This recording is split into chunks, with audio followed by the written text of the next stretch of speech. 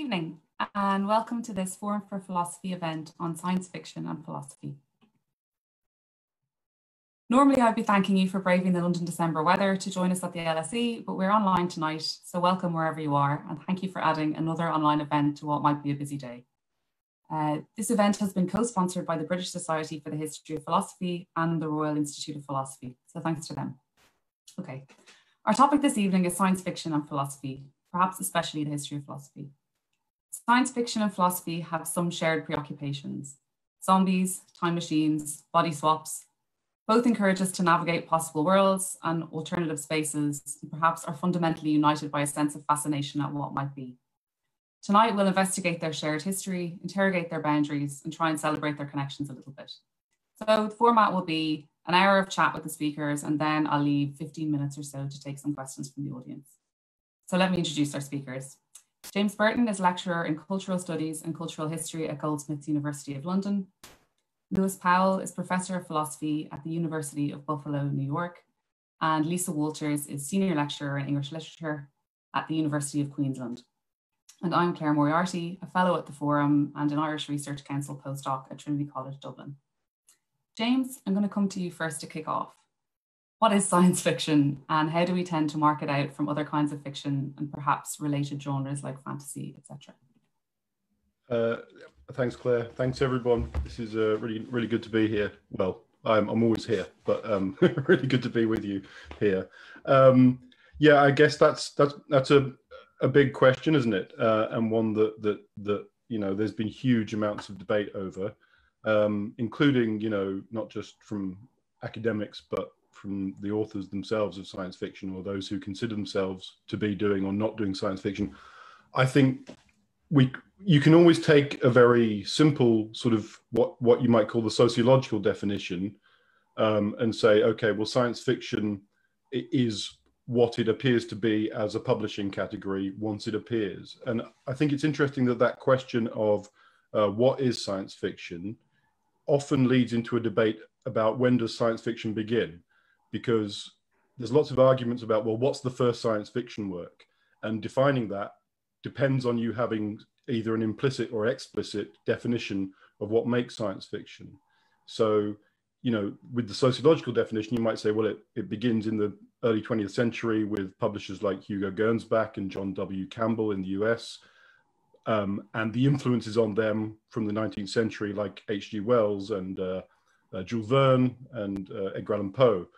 But then if you take up other arguments and say, well, Brian Aldiss thinks that Frankenstein is the first work of science fiction. Why does he think that? There's an academic, Stephen Clark, who argues that immortality is the defining theme in science fiction. And on that basis, you might say, well, the Epic of Gilgamesh is the first work of science fiction. Or if you take the Lunar Voyage and say, well, there's nothing more sci-fi than Journeys to the Moon, then you've got them going back at least 1800 years to Roman texts by Lucian. And I think, or there's Voltaire's 𝗵ρό μέγα, which I think Lewis might talk about later on, from the 17th century, which interestingly for us is titled Histoire philosophique, a philosophical story or history, prior to there being a term such as science fiction. And I think ultimately all those are interesting discussions, but there's no need to decide on a single definition. I think we should use them and multiply them for the purposes of critical thought and sort of understanding what it is we find so valuable in science fiction, if we call it science fiction. But ultimately, it's whatever a writer or a reader takes as important about it. There's this, I suppose there's a common question is, well, what's the difference between sci-fi and fantasy? And on that line, I really like Ursula Le Guin. I don't know if people know, she's written some quite critical things about genre. There's a collection of her stories where she says, well, I didn't want to call them science fiction, so I made up a different genre for each of them. This one's vegetable realism. This one's geriatric realism. This one's mythological fantasy. They're not science fiction. But she does say for her, there is some value. And her distinction there is with fantasy, you get to make everything up including the rules about how things work, whereas science fiction has to respect most of the scientific rules. It still makes things up, but it can only change a couple of them or speculate about how they might change. So that's one interesting distinction that often crops up. But I say open as possible. Let's take speculative fiction, speculative feminism, mythological fantasy. Let's take them all as possible science fictional, even while respecting that for some people it has to be to do with science or has to be to do with space travel or something. I don't know if the other panelists think we should we should have a more specific definition than I prefer. Yes, feel free to jump in, folks. Well, we've thought a bit about a broad church definition, which seems sensible, and then maybe some kind of a tethering to science. But your work has been kind of at the intersection of science fiction and philosophy. What's the relationship between philosophy and science fiction, or what are some thoughts about that? Well, I think we're going to hopefully talk about lots of different ways in which the two broad spheres overlap in terms of thought experiments. Concern with Alexandra Aldridge defines science fiction, for example, as a cosmic view of nature. And if you described in a poetic way, I think. So if you take that definition, then you've almost got a definition of philosophy already. I think going back to like what I said about each person could take their own starting point for what they consider important. For me, like with both philosophy and science fiction, one of the most important things is, I think, a sense of wonder, and that a sense of wondering how the world is, amazement, first of all, that the world is what it seems to be, or appears to be what it appears to be. And then a question of, well, how did this come about? And how could it be otherwise? And of course, maybe you could say, well, science and philosophy more often have tended towards that question, how did it come to be? How is the world? Whereas science fiction might be more commonly thought of as how is the world going to change? How is the world going to be? But I think actually, if you narrow that down, both are engaged in a kind of speculation because we don't know exactly how the world is. So both of them are investigations into how the world is and also, of course, how it could be different. And I think that difference, it depends on what your interests are. That difference could be ontological, but it also could be political or social. So sorry for answering in such a broad way again, really but I think Kant, Aristotle. There's a lot of moments in history of philosophy where they say, well, philosophy starts with looking up at the starry heavens and this sense of awe at the universe, and then going back and trying to figure it out. And I'd say you could say, well, that applies to a lot of science fiction, or at least the reasons I fell in love with science fiction as a younger reader. Do you have any favorite examples there where that sense of awe or wonder is particularly palpable? In sci-fi? Yeah. Well, I think a really almost archetypal example would be in Olaf Stapledon, writing in the 20s and 30s, where the novel Not Last and First Men, a second novel where he travels basically throughout the length and breadth of the universe, historically and spatially.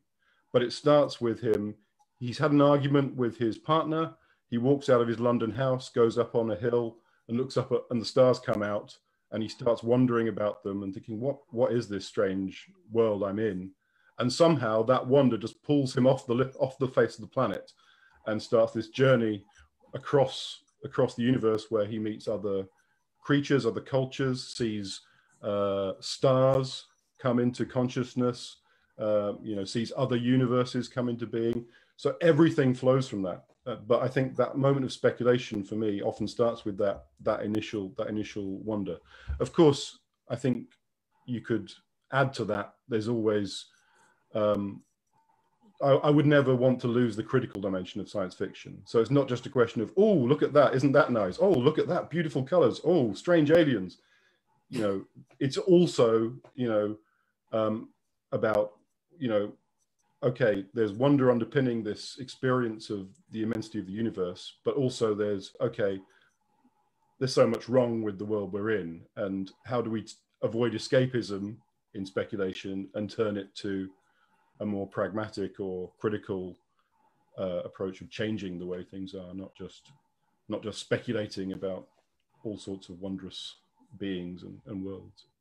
Okay, so driven by wonder, but sort of anchored in an anxiety sometimes as well, and seeing how that plays. Yeah, I've expressed that quite clumsily, but hopefully it sort of comes across what I'm. Not at all.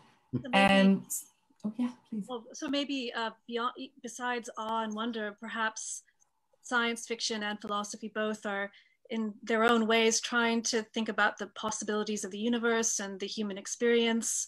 So I see that relating to awe, but would you say that might be a very loose way that we could define these genres?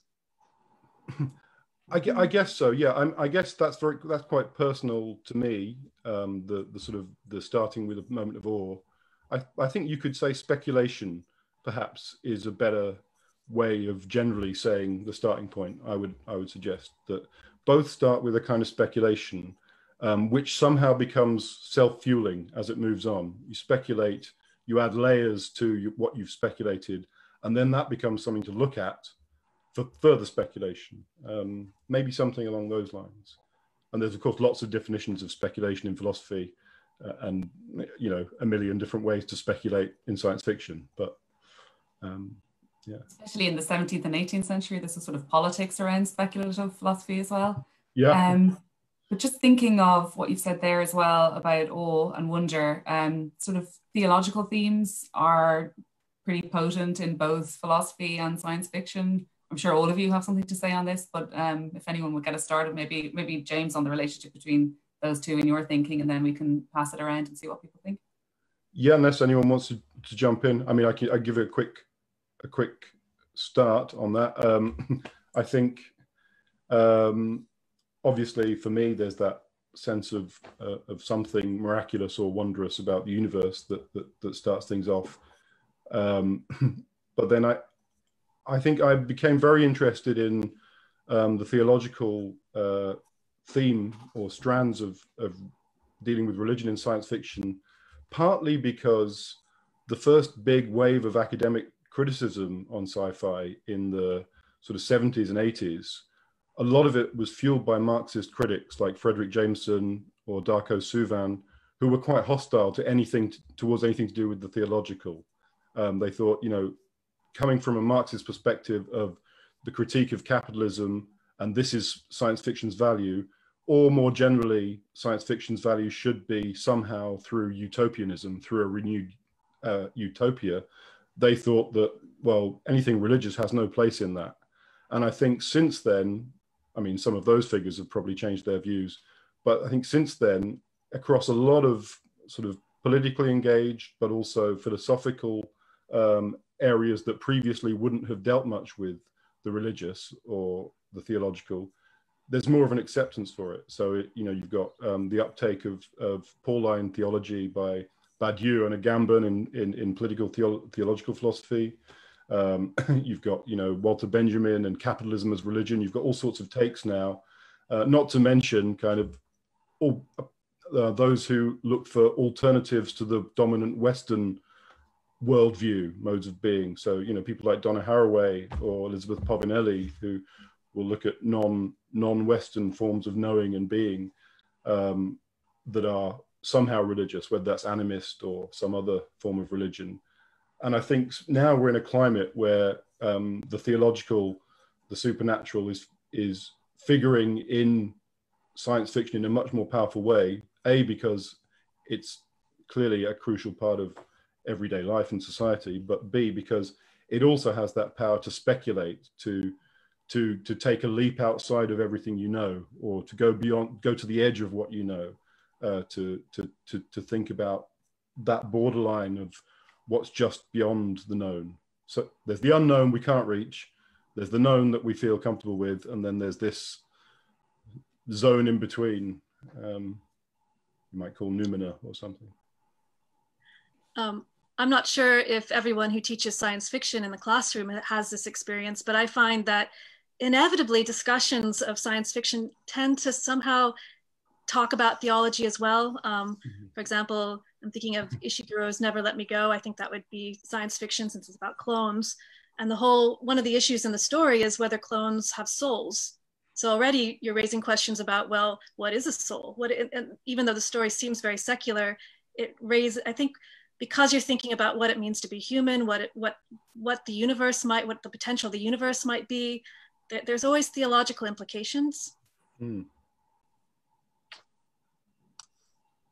Lewis, we're going to move into some of the historical stuff soon, but I'm wondering, is theology an interesting way to get in here? I know you're quite interested in the variety of topics and styles of writing in that period, but maybe theology is kind of a driver in that respect as well? Yeah, I mean, I haven't thought about, I mean, there's certainly, I mean, everything in the early modern period is heavily inflected with theology. And certainly there's waves of science fiction, periods of science fiction, as James was suggesting, that are sort of anti-theological, and then there's periods of science fiction that are more welcoming to it, and there's parts of it that are less sort of definitively one way or the other. There's some, one of my favorite more recent science fiction collections, it's probably not that recent anymore, Ted Chiang's Stories of Your Life and Others, which probably has a different name now after one of its stories was adapted into a movie, but has several sort of theologically related stories in it. So one that's got like Aristotelian preformation stuff going on that has to do with like first mover things, but also one of my favorite science fiction short stories ever is in there, called Hell is the Absence of God, that has like C.S. Lewis type themes in it, in addition to just interesting science fiction speculation going on. But I hadn't really thought about, just because of the way in which everything, science fiction or not, in the early modern period is very theological, I hadn't thought about the distinctively theological elements to the science fiction-y parts of the early modern period. Yeah, I guess. Yeah, I guess wherever, you know, where did our thinking about things beyond the human or beyond nature, the supernatural, register until we had something like science fiction or romantic fantasy, at least. You know, it was in myth and religious stories.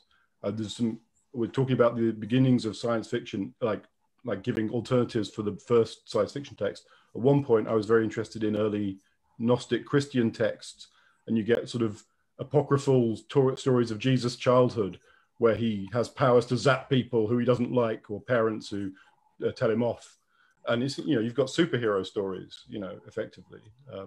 You know, anyway, sorry, I'm talking too much about this. So oh, please. no. Oh, no. And we start with the philosophers of the early modern period then? We've been sort of thinking about ways in which it's unclear sometimes where to start the story of science fiction, but one, you know, person often thrown out is Francis Bacon. And, you know, as a philosopher in that period, he wrote a lot of different kinds of things. But Lewis, is that something you find particularly in that period in a more general way with philosophers? Yeah, so I'm happy if insofar as we're going to try and come up with a definition of when to start science fiction, I'm happy to say the early modern period is a good one to choose. Although I respect the folks who want to go for Lucian back in ancient times. But the early modern period is a great candidate for it, because there's a lot of good candidate texts in that time period. Micromegas, which was, I apologize, by the way, anytime I try and pronounce something in French, I do it poorly. So I'll just resign myself to doing it wrong instead of trying to get it right. So that's a fantastic one. The story there is about aliens from other planets who are philosophers, and then they meet and they do a little tour of the galaxy, and then they come to Earth. And to give a sort of too short synopsis, they meet our philosophers and make fun of them, but they make the least fun of the Lockeans, because the Lockeans at least are humble enough to recognize that they're probably wrong about a bunch of stuff, as opposed to like the Aristotelians and the Leibnizians, who claim to have understood things. And if that doesn't sound quite as like epic sci-fi as like a Star Wars type story, that's correct. But it is the character of a lot of the science fiction-y stories, which is sort of a polemic against a different type of philosopher than the person who's writing it. So it's a very similar sort of story to Candide, just with aliens making fun of the person's philosophy that he's not a fan of, and a slightly different story structure. But it's still just a way to trash his, I mean, trash is maybe a little bit base of a way to describe it, but to dig on the people whose philosophy he thinks is not up to snuff. And so you see that in a lot of the early modern instances of this kind of story, is that it's got a lot of almost explicit, I mean, in this case, fully explicit, but it has a lot of like people who are either stand-ins or clearly explicitly voicing a philosophical position. And then you just have like full-on exegetical description of what is wrong with their philosophical position in the text. Do you so think it's that like wedding fiction allowed people to kind of critique each other more heavily than they could do in explicitly philosophical works, or that it kind of opened the door to be a bit more scandalous maybe about your opponent? Well, I mean, I feel like I'd probably need to do like a real, well, not me necessarily, someone would need to do like a real side-by-side case study to see, because it's not as though people were always very reserved in their other writings. But I do think in some cases it allowed them, I mean, like certainly in Candide, for instance, which I would not put forward as a case of science fiction, but like I do think in some of these cases, the genre differences that we're seeing in the early modern period do give them a little bit more freedom to like excoriate each other than in just straightforward sort of like, here's my essay. But I think also sometimes it comes down to the character of the person writing it, how far they're willing to go. So I think it's a little bit, one wants to be a little bit cautious in generalizing too much just about like, oh, it's because it was a novel instead of a play, or a play instead of a poem, or what have you. But part of it is just that in the early modern period, people were doing philosophy in so many different ways compared to how it's done now, where right now, you know, if you're writing a piece of philosophy, you're writing a journal article or a research monograph or a book review, or like one of 3 different types of things. And back then, people were doing dialogues, they were doing plays, they were doing poems, they were doing pensees sometimes, whatever those are. You know, there was like 15 different genres you could write in, and each genre had its own conventions and, you know, details of the format and stuff. And so there were all these different ways in which you could sort of situate yourself, and some of them were so that you could hide your true position a little bit more, and some of them were so that you could make your position explicit and explore the details of your opponent's position in different ways. Sometimes you were doing sort of staged public correspondence. All of these different genres were very interesting different ways to do it. But like the idea that you could just write your philosophy as an extended work of public fiction is just not something that people do now at all as a way to present their philosophy in an academic, or like as part of the sort of normal academic community. And that's a huge difference between now and the early modern period. Yeah, I guess it's lamentable as well. I mean, there's always questions about whether public philosophy these days really counts as proper philosophy. You know, as you say, if it's not peer reviewed, it's tended to be treated with a certain kind of, you know, anxiety among certain kinds of scholar. But it's interesting to look at how back then, you know, it just was completely natural for philosophers to be thinking about different ways to appeal to different kinds of audience. Well, so I think there's a trade-off. Because in that time period, Galileo writes, you know, the dialogue that, you know, he writes his dialogues in part in order to avoid getting into certain sorts of trouble for explicitly endorsing a position about, you know, that's at odds with the church. And it's not entirely successful because he comes a little bit too close and gets into trouble with the church. But you know, if everybody wrote their works in that way, it's harder to say, oh, we know what Galileo's view is, and we can just attribute a view to Galileo. So nowadays, it's much easier to be like, oh, I know what James's view is about this topic. He wrote it down. It's in the paper. He said there's like a thesis statement at the end of the first paragraph. It's in the abstract. So we have like a clarity gain because we know what James's view is, or Lisa's view is, or Claire's view is, and we can just say that's what they said. But we did lose a lot of richness in terms of the landscape of different ways people can explore things and a lot of that stuff. So it's a trade-off, I think. Okay, yeah, I'm just trying to think about how, yeah, like, so Berkeley from that period wrote a book that is all questions. And I'm trying to think how that would be, you know, accepted from a contemporary philosopher now. Like, would there be any way you could get this published or get away with it? Lisa, we're going to move on to the Cavendish material in a while, but I'm wondering if you want to join in on some of these early modern themes, since that's your kind of domain as well.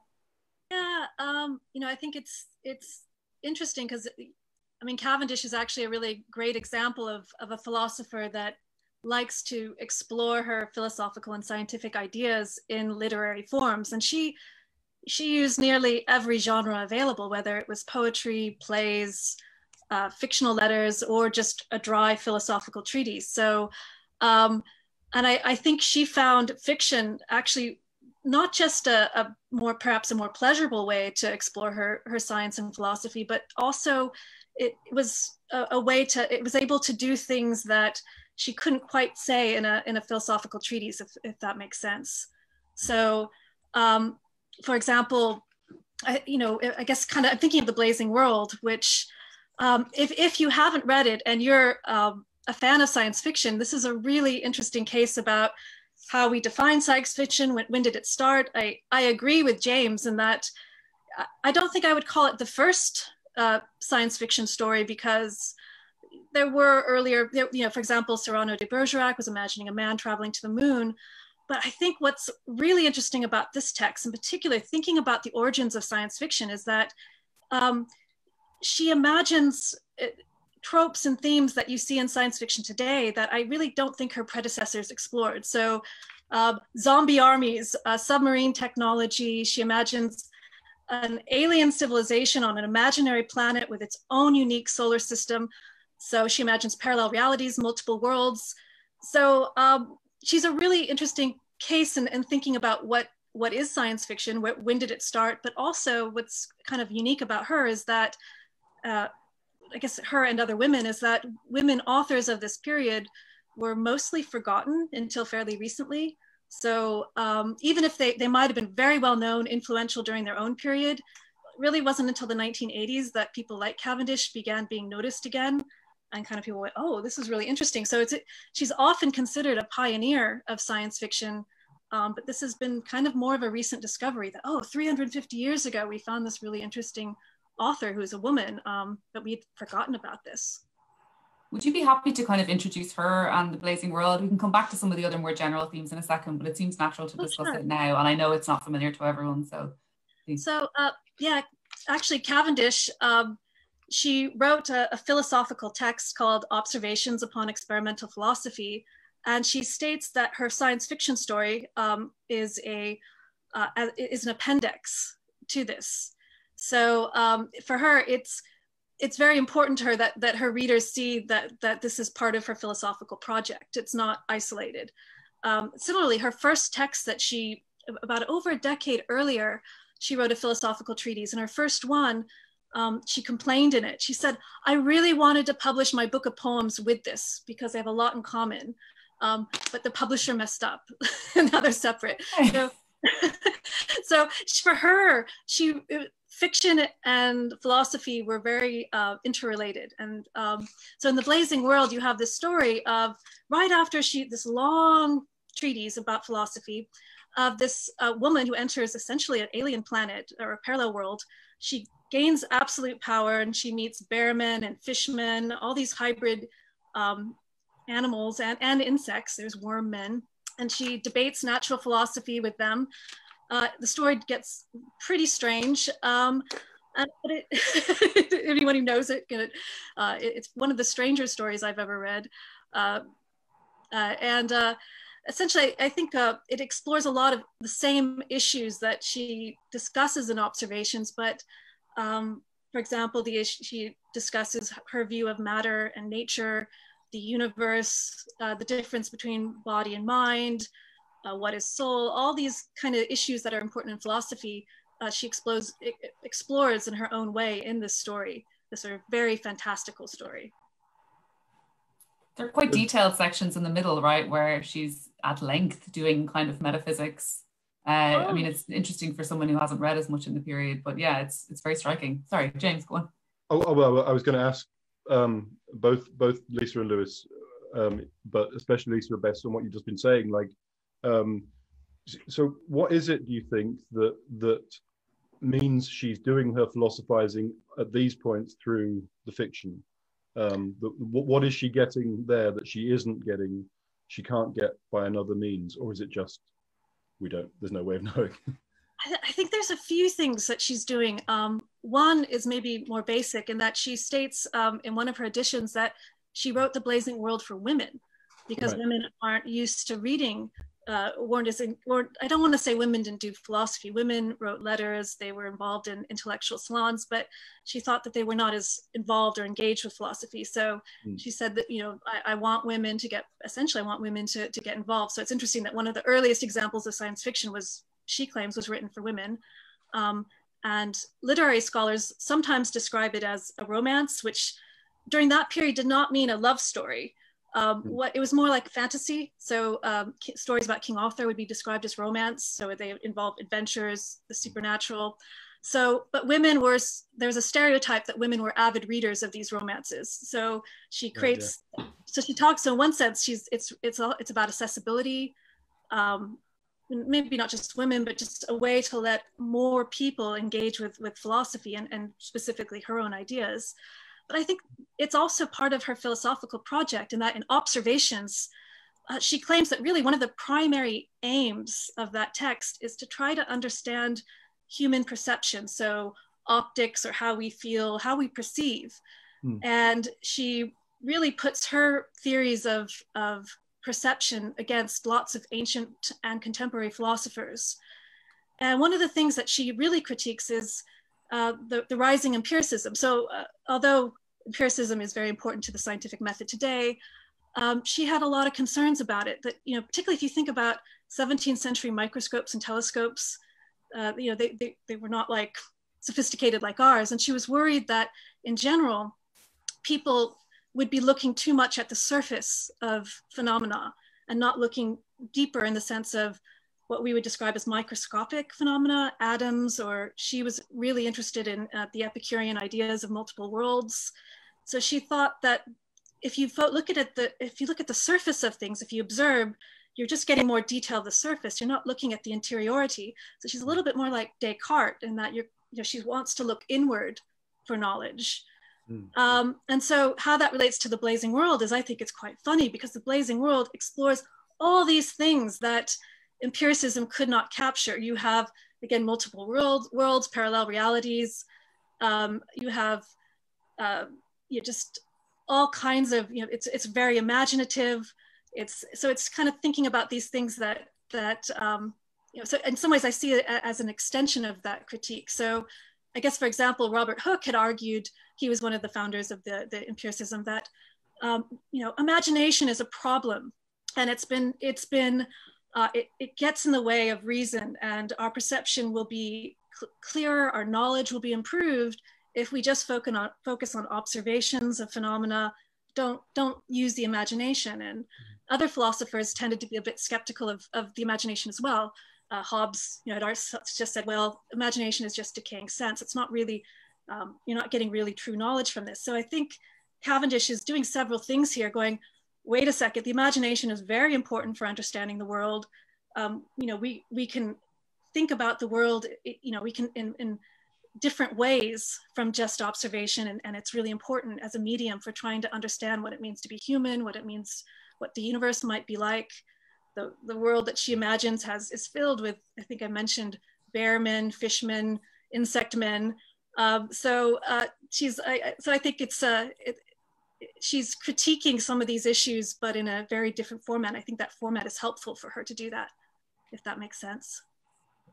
I find Fascinating. Go on, Lewis. Sorry. Oh, I was just going to say, and the different orders of animal hybrids stand in for different categories of philosophical sects. So I never remember off the top of my head which ones are which, but like the Empress at some point like specifically requests that like the Spider-Men be summoned to explain themselves, and the Spider-Men I think are like the geometers or like geometric philosophers. And then they like can't defend their philosophy to her. And so she's like, there, see, this is bad. And so like, it's very similar to what I was alluding to in the Voltaire's Micromegas, where like you have woven into the story, perhaps not as elegantly woven in as one might want, because it does sort of just feel like we've got a little philosophical discursus, like just sort of plopped into what is otherwise a sort of narrative. But like, put into that story, we just have like sort of a criticism of geometric philosophy sort of put in there. And so the different types of animal human hybrids are standing in for different types of philosophical positions that are being criticized. So it's, I don't know that that's not something that one could in principle accomplish with a treatise. Like it might be that it's sort of doing double duty with what's going on in the Observations on Experimental Philosophy, but it is sort of being done in the novel as well. Yeah, it's a way of using maybe satire and humor in a way that you may not quite get in a drier text. And as Lisa was suggesting, activating it through the imagination and fancy rather than just sort of the pure ratio or what have you. I mean, and thinking about critiquing philosophers, there's a point in the story where the protagonist, the Empress, has a discussion with Margaret Cavendish, who's inserted as an actual character in the story. And they decide, let's create our own philosophical worlds. And they try to make worlds from Epicurus, from Aristotle, Hobbes, Descartes. And it's funny because Cavendish was friends with Descartes and Hobbes, and they were those guys, particularly when she lived in Paris, they were frequent visitors to her household. And she pretty much, they go, no, I don't like this. Actually, Hobbes gives her a headache, which is funny. And they decide to just make a philosophical world, or how I see it as like an epistemology or a system that's not based on any intellectual authorities, just on their own. And they love it. And I think it's kind of, particularly for someone who is not formally educated, because women couldn't go to universities, it's really showing, look, more people can, you don't have to be trained by these philosophers to enjoy philosophy. She can critique them in that way, but also she's showing that philosophy can be for anyone really. And she uses that medium of fiction to show that. The way you describe that, it makes it sound a bit like The Lathe of Heaven by Ursula Le Guin, where you have a protagonist who turns out that his dreams change reality. So every night, reality is changed by his dreams, and he goes to a psychiatrist, and they get this megalomaniacal utopian project. Let's dream up a perfect world, and they go through various iterations of trying to get it right based on different philosophical takes. But that's incredible. I'm fascinated by how, if you took that sociological definition that I started with and say sci-fi begins around 1880 or 1920, it then takes a couple of generations before we get properly feminist science fiction, or women writers not just presenting more of the same kind of science fiction. And yet 300 years earlier, before Le Guin, you've got Margaret Cavendish. This is one of the things I find amazing. Another work of hers that I literally can't help myself from mentioning whenever I talk about Cavendish is a poem called A Dialogue Between an Oak Tree and a Man Chopping It Down, which is my absolute favorite of hers.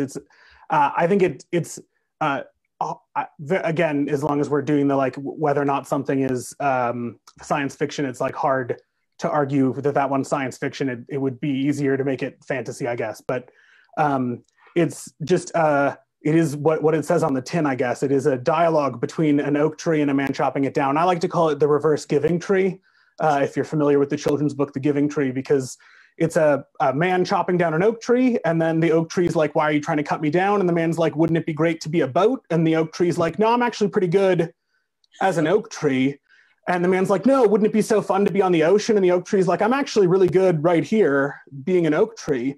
And so it just goes back and forth, and the man just keeps trying to sell the tree on, you know, adventures on the ocean or like being part of a house. And the tree is like, actually, no, it'd be great if you just left me alone. And so like that one, I think, I don't know how you could do that one not as a poem or at least a work of fiction. Like it would be much harder to understand how you could do as effectively what she's doing there in anything that wasn't sort of narrative mode. And there's definitely parts of Blazing World that have that feature to them, and a lot of her poems. But there are some of her poems that are more in that mode of it's just a philosophical argument that rhymes or has meter to it, which is also like what Alexander Pope does with the Essay on Man, which is a poem that calls itself an essay, which is a fair label, like where it is just a philosophical argument with meter and some rhyme to it. So I think it goes sort of both ways, where there's stuff sort of splitting the genre in either direction for her and for lots of people in that time period. Yeah, and I think she also was trying to model her poetry on Lucretius, who was trying to explain Epicurean science and philosophy and ethics through poetic form. So I think you're right. She's exploring science, but she's really interested in language. So the way that language can be used in different forms.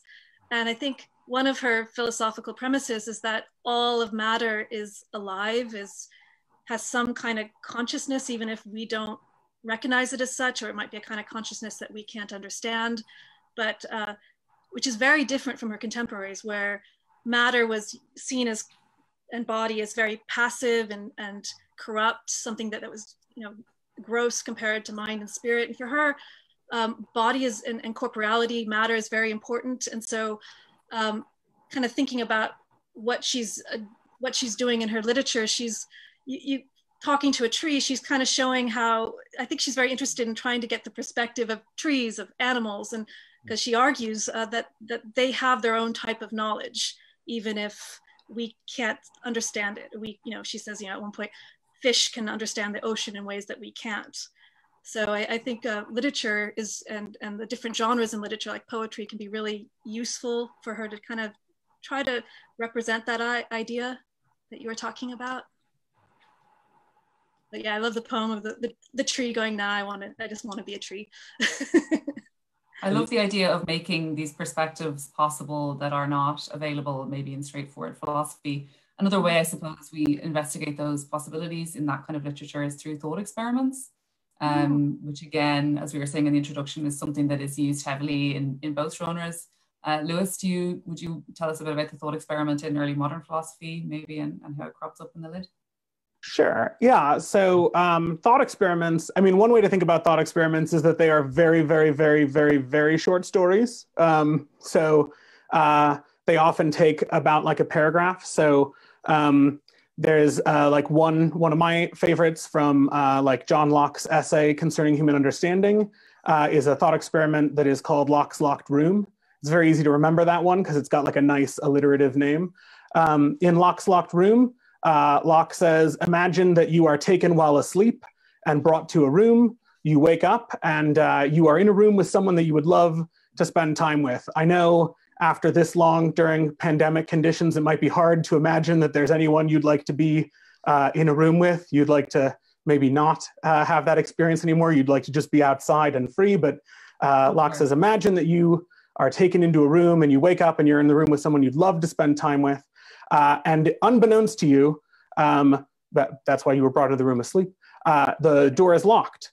And so you are not actually free to leave the room, but that's okay because you don't want to go. You're happy to spend time in the room. So like maybe you wake up and your favorite actor or actress or musician or whoever in the world is in the room. And so you just love to be in the room and just sit there talking to them, but it turns out you're not free to go. And so Locke's point in introducing this story is to distinguish between staying in the room voluntarily and lacking the freedom to go.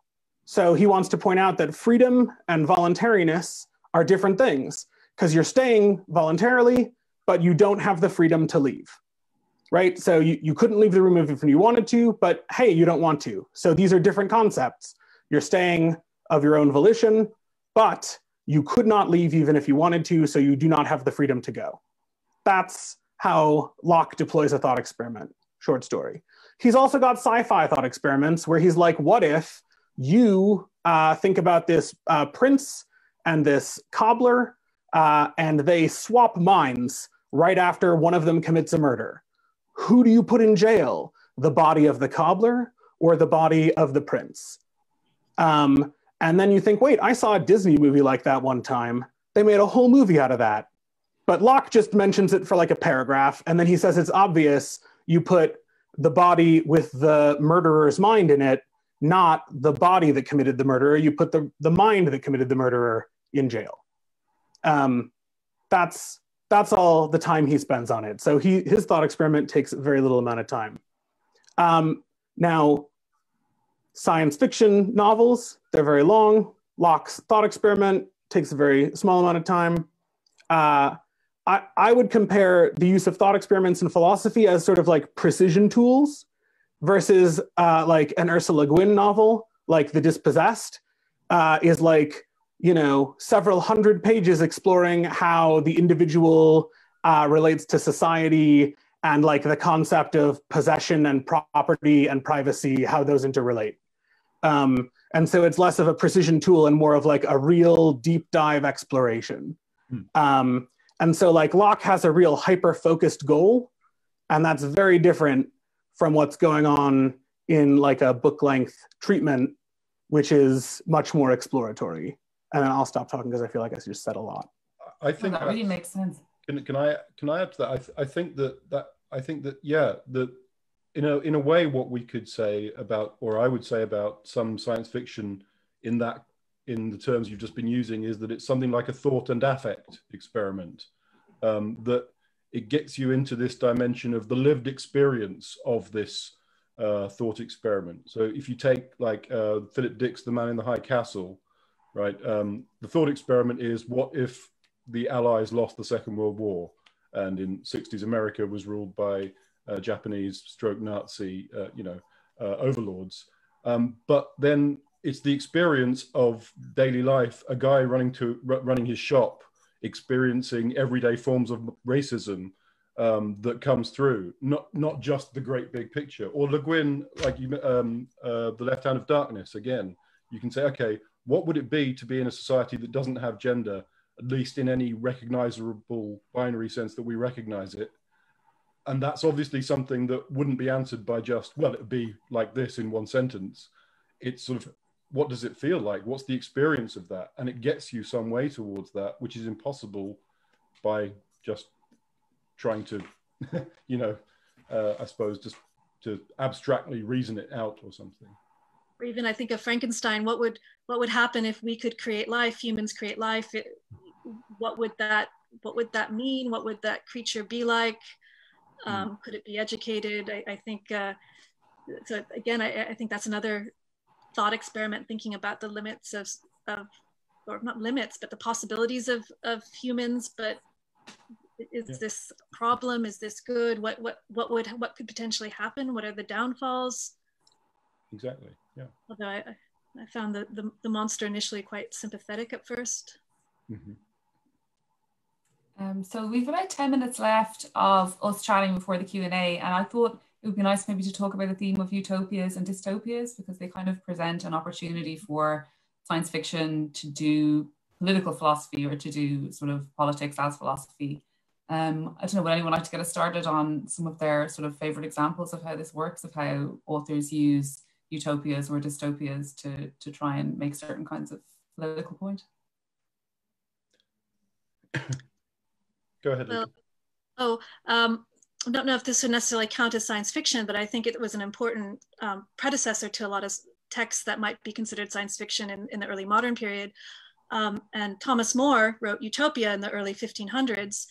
And I think he really showed how when you present a different society that's organized in completely different ways, and I think this is something you see in science fiction a lot, that there's a sort of implicit or intended critique of our current society. So in Utopia, More's Utopia, there's no poverty. women and men have are almost equal. Women could be priests, and so I think there's no private property. And if you think about this as in the context of a feudal world that he's writing in, it's really denaturalizing, denormalizing. Like it's sort of suggesting, wait, societies could be run in completely different ways with different values. And I think, and again, utopia may not quite deal with science, but I think a lot of science fiction deals with that issue of displacement, disorientation. Look at a different world, a different civilization that's very different from our own. Yeah, absolutely. I resonate with you. Yeah, I think that I mean, one of the issues, if you're trying to think a political utopian project, is the fact that it doesn't exist.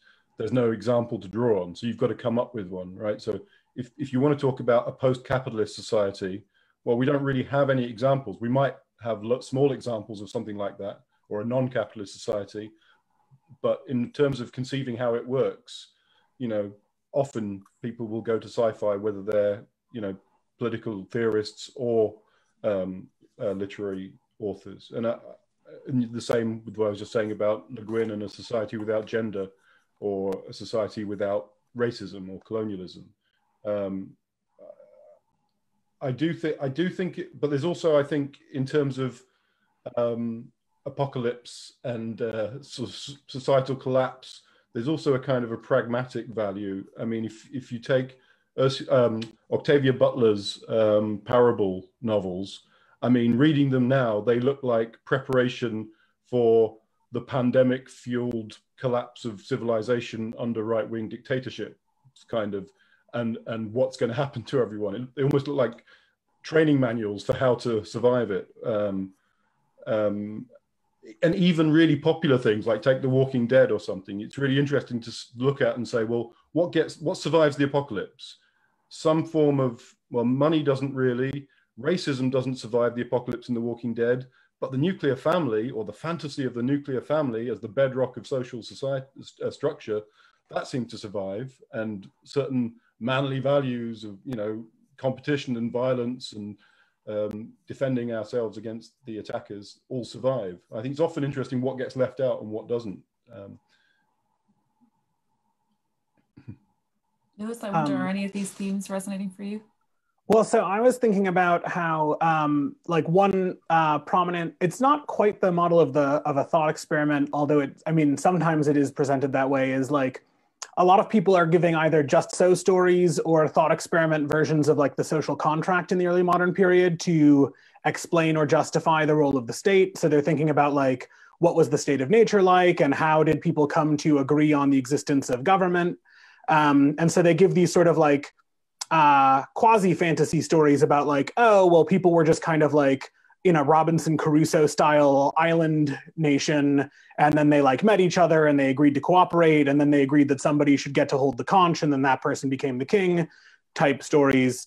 Or they give like the Hobbesian version of it was a war of all against all, so like the end of Lord of the Flies, and then they agreed that was bad and they decided to have a government and civil society. And so they give some version of that story to establish like why there's a social contract in civil society. And then you have some genres of utopian or dystopian fiction that are really exploring that thought experiment or that just so story and taking it to an extreme, or thinking about what society looks like under these like apocalyptic scenarios. But some of them are sort of explicitly influenced by that. So one science fiction series that I have been a huge fan of, and is, I think the 4th book is coming out soon, is called 𝗟𝗲𝗄𝗏 by 𝗟𝗏𝘄𝗶𝘀, who's a professor in the history department at the University of Chicago, is a fantastic series that is explicitly influenced by Hobbes and other early modern thinkers. And so early modern and Renaissance, like a bit earlier than early modern, I think. Or it's difficult because different disciplines have the timelines. So it might be early modern for some disciplines and just not for, anyway. Renaissance and earlier thinkers.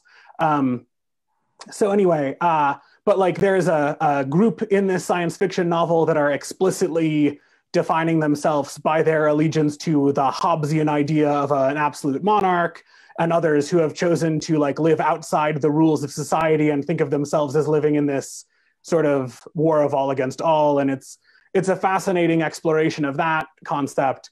And so even though it's not early modern philosophy, it's very inspired by and rooted in it. And it's a fascinating science fiction story that's connected with these sort of Hobbesian thought experiments. So that's what my mind went to in connection with that question. So I'll just give a shout out to 𝗟𝗲𝗄𝗃 series by Ada Palmer. Brilliant. That's great. So one of the things I wanted to ask about, but haven't really, is the sort of role of the state of contemporary science. But I'm going to move into audience questions because one of them has captured this very nicely. So George Chen says, there have been various periods in sci-fi, the golden age, new wave, cyberpunk, but recent sci-fi works tend to have more diverse themes and not have a central focus. Is that because the development and specialization of technology has made science harder to be fantasized? I don't know if anyone would like to take that up. Well, I don't know what others think, but I often find myself feeling like there's some imaginary threshold that got crossed. I don't know when it was, maybe around 2000 or something, where all of the things that were associated with mainstream sci-fi as futuristic became present, right? You know, smartphones and tablets and this kind of thing, what we're doing now. And then, you know, drones, you know, flying, you know, okay, we haven't got jetpacks and we're not all taking bus trips to Mars yet, but it's now something that's feasibly talked about in our society. And we have Elon Musk and big investors spending billions to achieve these things. So it feels like a lot of stuff when I was a child was completely far away, that'll never happen, is suddenly now part of the everyday discussion of technology. It's within the scope of possibility, which might have helped us to, it might have helped science fiction to shift that image a bit now that it deals with so many more wide-ranging social and political themes, but also maybe has to go for a further edge. So Qiqin Liu was mentioned in the write-up for this event, and you know, there you have someone really looking for, well, what's the furthest extent of current scientific theory that I could imagine embodied? You know, materials made of a single string of atoms, or a planet with three different planetary bodies revolving to create weird climate patterns and so on. Anyway. Yeah. It would be very ironic if 2001 was the precise point at which that happened. I suppose so, yeah. I don't know why that came up in my head.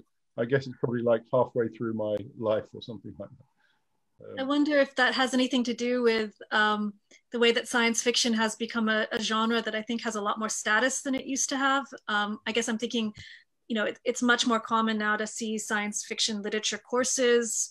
I don't think you would have seen that 40, 50 years ago.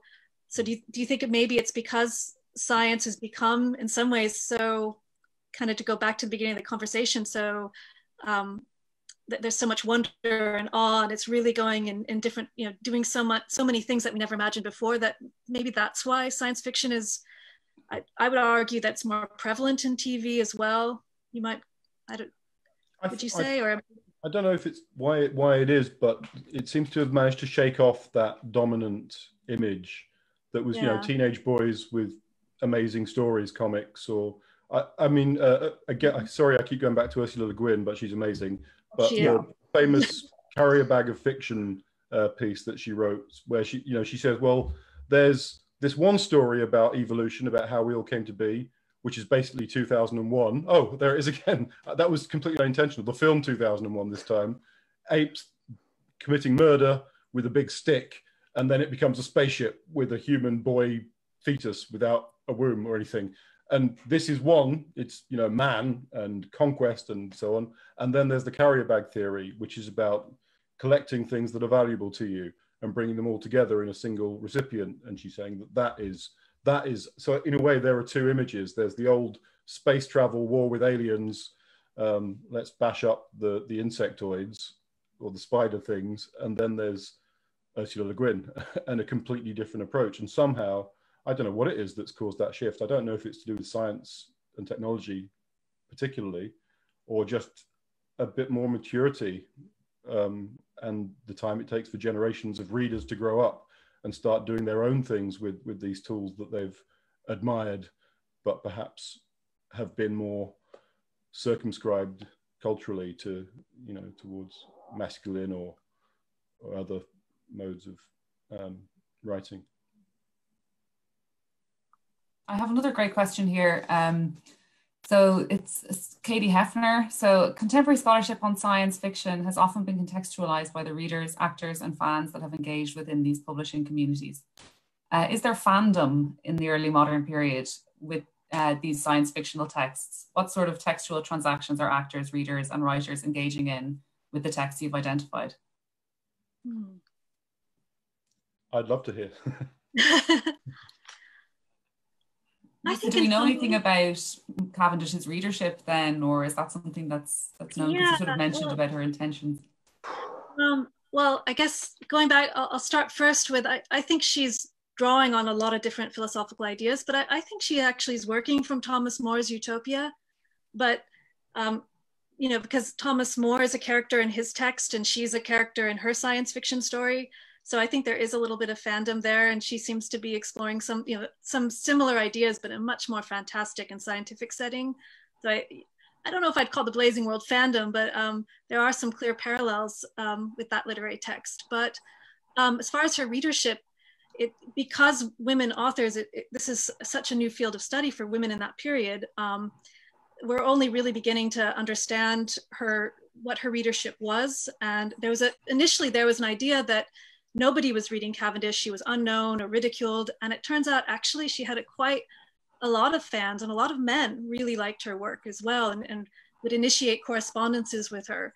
So, and I would argue that I don't know if this is veering too far away from that question, that Cavendish played a really key role in changing women's relationship to science and philosophy. After Cavendish, you see women such as 𝗟𝗶𝘀𝗪 writing a poem about atoms, translating Fontenelle's A Discovery of New Worlds, which is Epicurean science, and the idea of multiple worlds. So Lucy Hutchinson, after Cavendish is the first person to translate an entire, the entire De Reum Natura, which is a poem by Lucretius, I think I mentioned earlier. It's the poem about Epicurean science. So it's also interesting to me that so many women of this period were interested in Epicurus, who he allowed women and slaves into his philosophical school. So that might be one of the reasons why there was such an affinity with women and this field of philosophy. So I think I kind of went, I think, did I answer that question? I enjoyed it. So yeah, let me preface my response by saying I don't have the best insights into like the reception of her specific, like individual works that she released. So I'm gonna preface by pointing to two resources for people who are curious about Cavendish that I know of, that people who want to know more about Cavendish should know about. Number one is Duke University's Project Vox, which is a great resource for people who want to know about early modern women philosophers. I don't think it's related to the more well-known internet Vox news service. So that's Project Vox, VOX. And then also newnarrativesinphilosophy.net is another site that's helping with this resurgence of interest in early modern women philosophers. So those two sites are going to be good places to go if you want to start looking into women philosophers in the early modern period. The other thing I was going to say is sort of following up on some of what Lisa was saying about the popularity of Cavendish during her own time. This is not someone who sort of like was languishing in obscurity and just sort of being funded by her. I mean, part of why she was able to do what she was doing is because she was an aristocratic woman who was had resources because she was part of the nobility, but or not, I don't know, nobility, but like because she was well situated. But she was in fact well received during her time. And I do know that like as part of her, what we would probably now call activism, though I don't think it was labeled that at the time, she was like doing pamphleteering and things while she was alive and like actively trying to get people engaged in all sorts of stuff and was successful at it. And so like, I think she was a well-known, like bit of a celebrity figure at the time. And I think so, like extrapolating from that, I think her poems and fancies and novels and plays were at least reasonably known at the time, though I don't know like how much there was like a fan club beyond what Lisa has said.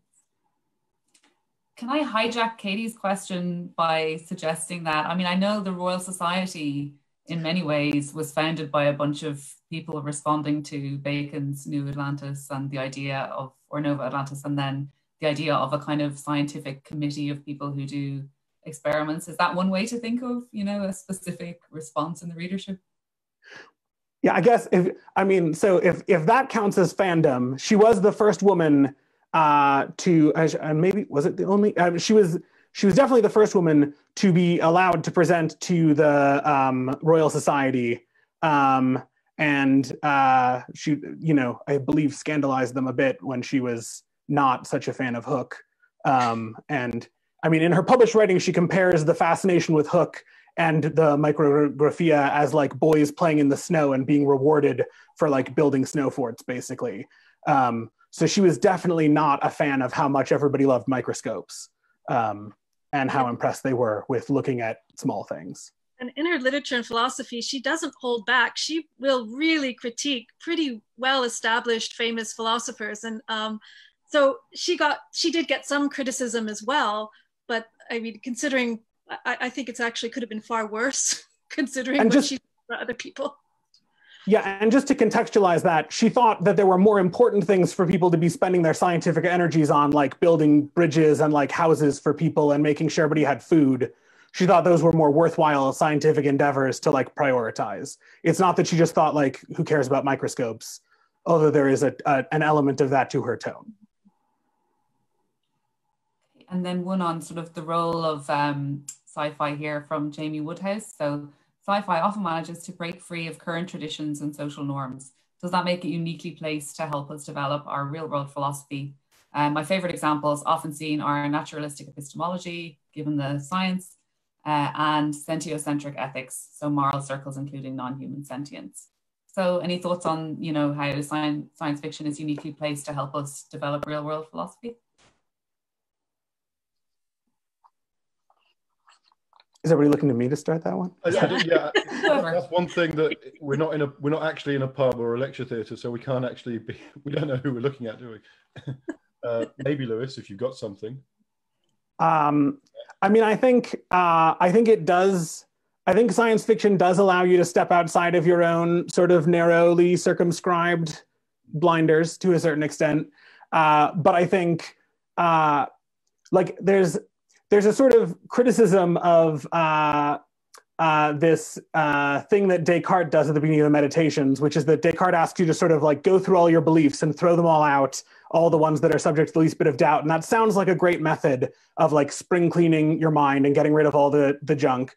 But one problem is like, because you are still situated in your own moment and your own like limited perspective, you also don't know which of the things are actually junk, and you don't know that you've gotten rid of all of them, and you don't know that you've actually done all of the cleaning. So I think when we look back at all the things that people question at different times, sometimes people do a great job of making these breakthroughs. So you go back and you look and you're like, you marvel at the fact that Conway envisions a heaven in which like even animals become vegetarians and stop eating other animals. And like, there's like a very like bold thing, and you might ask yourself, wow, like is Cavendish an animal rights, like ahead of her time animal rights person, although rights isn't the right way to think about it because she's not using the language of rights or whatever. But you might ask yourself a question like that. By the way, I should cite that that's, I heard a talk by a great philosopher named 𝗟𝗏𝗪𝗏, who's the one who I learned about that question from. But that question, like that's, you know, sometimes people are able to step outside of their bubble in that way. But then you look back and you think like, also sometimes people step outside of their bubble and they bring a lot of their bubble with them still when they do that. And so there's a question to how much the science fiction conceit actually helps you question of it, I would say. And so I don't know whether it's like uniquely helpful in doing that, because sometimes people, you know, without science fiction can still think, hey, maybe we shouldn't eat animals and they didn't need science fiction to do it. And sometimes people with science fiction still imagine very similar worlds to the one that we're living in. So I think it's a mixed bag. That's a very non-committal answer on that front then. But I mean, but I guess another way to think about that question is just to say, you know, which science fiction do you think gives the best philosophical lessons or something like that as well? So I don't know if the others have any thoughts on that. Well, Ursula Le Guin. Yeah, it's going to be that again. In terms of what you were saying, Lewis, you could say, well, on the one hand, is science fiction useful for me to do this, to arrive at this moral position or this philosophical position? On the other hand, you could say, well, if you're speculating in this way, you're science fictionalizing. Doesn't matter if it's published with a starry cover or something. That we could, it depends what we define science fiction as, doesn't it? It could be an activity that we call science fictional, and there's no mutual exclusivity with philosophizing or thinking in certain ways. So that's possible. And I think just on the question, I was thinking that I don't know if this is what was intended by the question, but there are, by definition, certain events that can only happen once. And I think, for example, the end of humanity, right? Or the destruction of the universe. I mean, philosophically, you can conceive of ways they can happen more than once, but experientially, they're unique. And that's one area I think that science fiction can be sort of practically useful, in the sense that there is no way to experience an asteroid wiping out all of humanity, but we can quasi-experience it through this speculative form. Reminds me of Wells' The Time Machine, where he goes into the future, and this is in the area of Darwinism, where the idea that humans were, you know, just getting better and better, this idea of progress, and he goes well into the future, and humans have actually, you know, they're actually less sophisticated, they're worse, and then he goes even further in, and it's basically just giant crabs everywhere. Yeah. So. That's oddly prescient, given those news articles about how everything keeps evolving into crabs. One very last question then, because we're just running out of time. So this is from Sylvia Wenmakers. A lot of popular science reporting is influenced by science fiction, but also the way scientists themselves think and talk about parts of what they're doing, or what they're doing is influenced by it. Some philosophers now aim to deconstruct the distortions this causes in the public and internal perception of science. For example, the overselling of results in AI and images that are used in this context. Do any of you have any thoughts about this? Did this happen in earlier periods as well, etc.? Can you think of examples in earlier periods of that? It's hard to say, isn't it? Because we don't have the same kind of science or public science that we had previously.